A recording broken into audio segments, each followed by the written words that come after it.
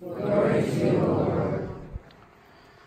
Jesus went to a town called Nain, and his disciples and a large crowd accompanied him. As he approached the gate of the town, a dead man was being carried out, the only son of a widowed mother. A considerable crowd of townsfolk were with her.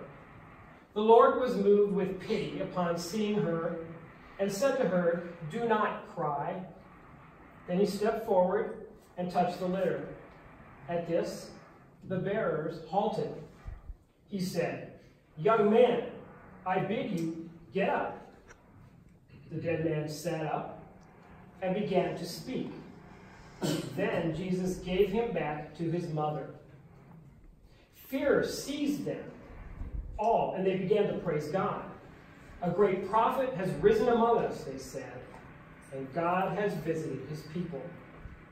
This was the report that spread about him throughout Judea and the surrounding country. The Gospel of the Lord. Praise to you, Lord Jesus Christ.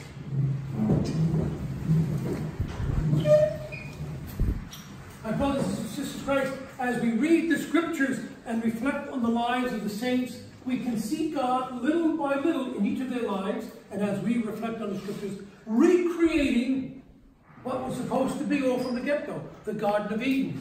Notice in our scripture reading, when the dead man was raised and given back to his mother, their response was, "God has visited his people." That raises, in my mind at least, an interesting question. If God visited his people in that instance, what would it be like if we were always with him?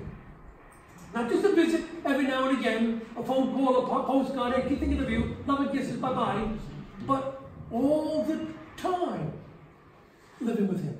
Now that gospel and St. Monica's prayers all begin to take on an entirely more profound light, doesn't it? Because now all of a sudden, our Lord's message to the woman in the gospel, which is picked from St. Monica's feast day, a mother crying over her son. Oh, if God is with his people all the time, there is no sin, there is no death, there is no weeping, there is no pain of separation from loved ones. All of these things, my brothers and sisters, are the result of our stupidity, our selfishness, and our sin. That's why the collect, the opening prayer, tells us, regret bitterly your sin. Because it was the sin that led to all the things that the widow of Nain and Monica had to endure. Regret bitterly your sins. Here we are in the Jerusalem of Poland, and we're reminded of Calvary, where our Lord's bitter passion precedes the bitterness with which we are to regret our sins. Providential. Not so? My brothers and sisters, regret your sins, because they are the undoing of Eden. They're the undoing of God's original plan.